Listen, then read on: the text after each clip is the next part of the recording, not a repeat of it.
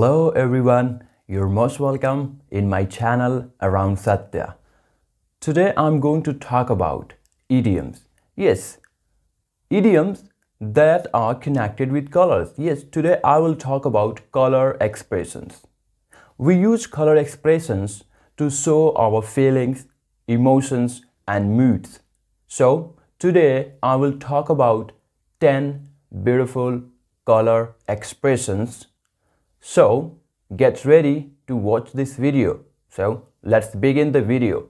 So number 1, get red in the face. Its meaning is to show embarrassment or shame. For example, he was red in the face from all of the mistakes.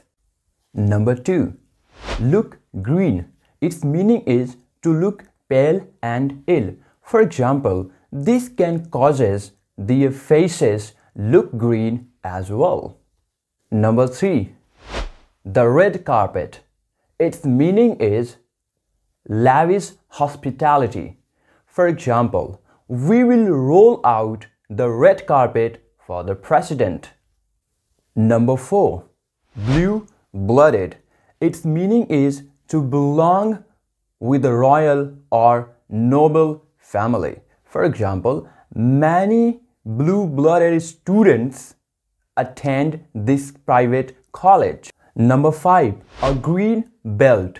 Its meaning is an area of fields and woodlands around a town. For example, I have pledged to defend the green belt.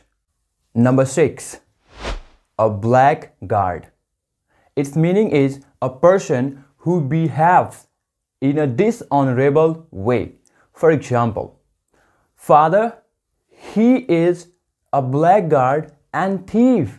Don't believe him. Number 7, a white flag. Its meaning is a symbol of surrender. For example, soldier was holding a white flag above his head. Number 8, a blueprint. Its meaning is a photographic plan or description of how to make, build or create something new. For example, the architect's blueprint was ready for building a new library. Number 9, red-handed. Its meaning is in the act of committing a crime. For example, I caught him red-handed stealing the money. Number 10, the green light. Its meaning is a permission to start something. For example, the government has decided to give the green light to the plan. So my dear friends, I have just talked about 10 color expressions, and I think these color expressions are very important and good. So use these color of expressions in your daily communication and improve your English. Nobody can stop you speaking of English. So you watch my video. Thanks for watching. Bye bye.